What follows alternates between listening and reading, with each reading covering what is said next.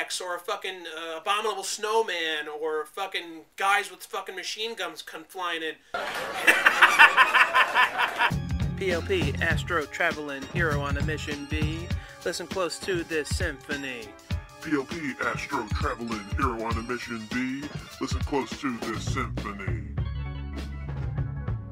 90s back. All right.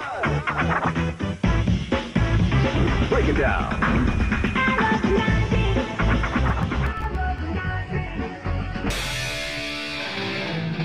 DVD. Not only did they fuck up by not calling it Trilogy, making it lame, what's even lamer is the laziness with this collection. But what's the cover for RoboCop 2? It's just him. It's just him standing, it's him doing the same shit. RoboCop 3. Look at that! Shit. All these are so, this is so fucking lazy what they did here. Well, just put an image of RoboCop, no one cares, no one gives a shit. Fuck that shit. Is as soon as you go enter the third floor of the whole castle, the first thing you see when you open up this door is this level.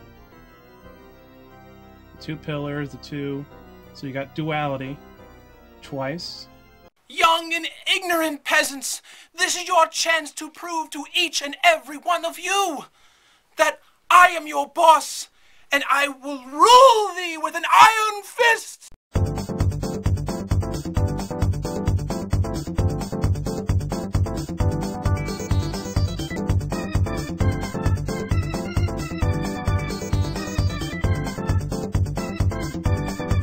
There's actually an episode of an Aladdin episode, I believe, where Aladdin actually teams up with Hercules, and both of their worlds cross each other.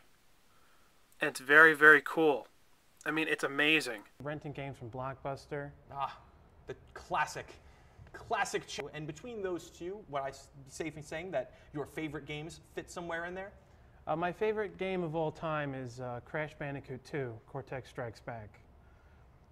And I really love that game. It's my favorite game. It's one of the first games I ever owned.